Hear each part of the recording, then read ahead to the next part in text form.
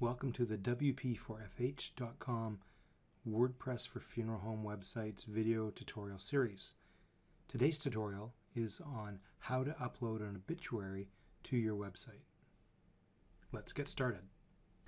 So this is the username and password that you need to log in. And what I'll do is I'll just copy the password. The username needs to be case sensitive. And then we'll paste in the password or type in the password and log in. And it brings you to your dashboard here. And there is a whole series of videos here underneath WP 101 for WordPress 101. And if you if you want to take a tour of the website, the administration panel, just work yourself through all these videos. But today's demonstration is going to be strictly about adding an obituary notice to your website. So the first thing that we're going to do is go to add a new post. So we do this under the posts, and you can do that over here, add new. You can come up here and add new post. The first thing that we want to do once we're here is enter the person's name. Then we want to add the obituary itself. So you said that you do that in Word, so we'll copy that. And this is very important. We want to then paste this in the text tab, not in the visual tab. What this will do is it'll strip out any of the code that Microsoft Office puts in their documents so that your obituaries will look very consistent. Once we've pasted that in, we're going to go to Visual, and we'll just do a quick little bit of formatting. It all depends on how it was formatted in Word.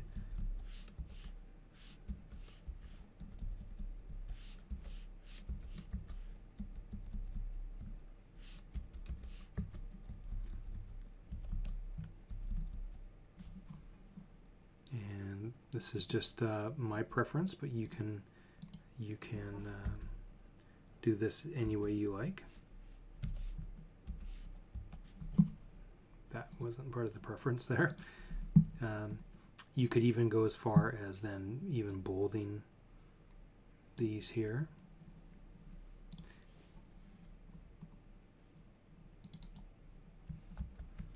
Now, if you only saw one row when you came here, not two, this little switch here, which they call the kitchen sink, shows and hides the second row of different formatting that you can do.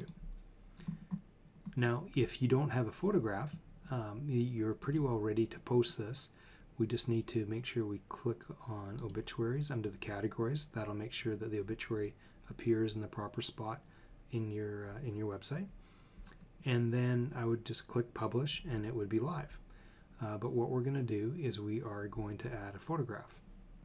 And how we do that is we scroll down here to featured image.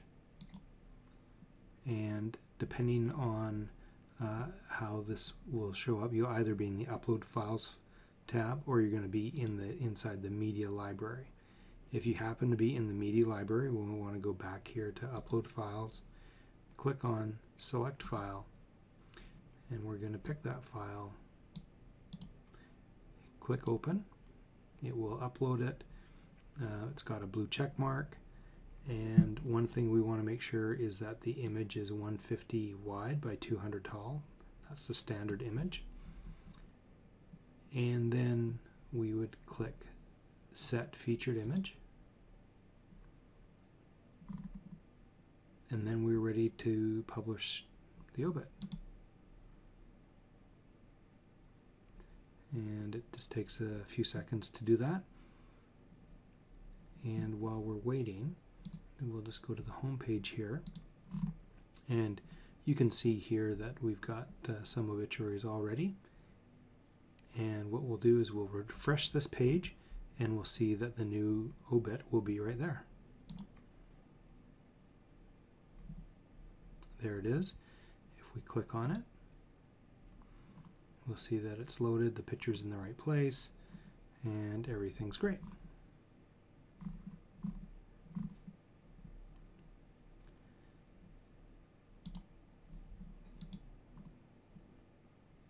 Now, if you wanted to backdate, maybe you're going to go through some of your older obituaries and add them, even back to the summer where there are some already some obituaries there. As you're kind of going backwards, just change the published date to whatever, I recommend whatever the date of death was. Don't worry about the time, just the automatic time is fine. But if it was January 14th of 2012, you would just make those changes here.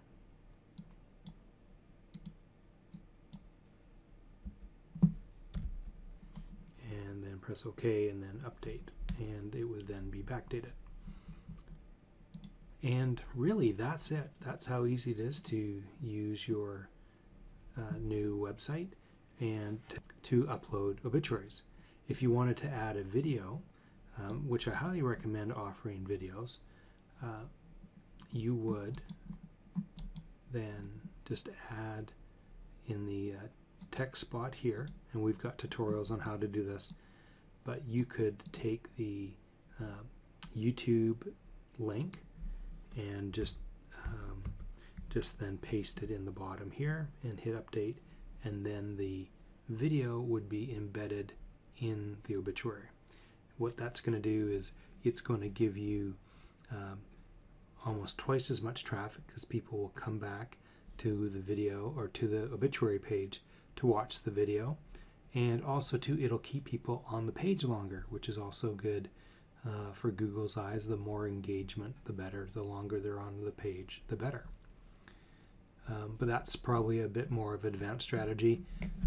So feel free to practice to upload some of these. You don't have to worry. You can't really break things, so if you've uploaded one and we need to take it down, that's not a problem. And again, remember to check out the WP 101, and we'll actually have a listing of additional videos here for you, including this one that you're watching right now. So thanks a lot for your time.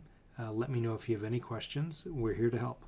For more resources for your WordPress-powered funeral home website, visit www.wp4fh.com, WordPress for funeral home websites.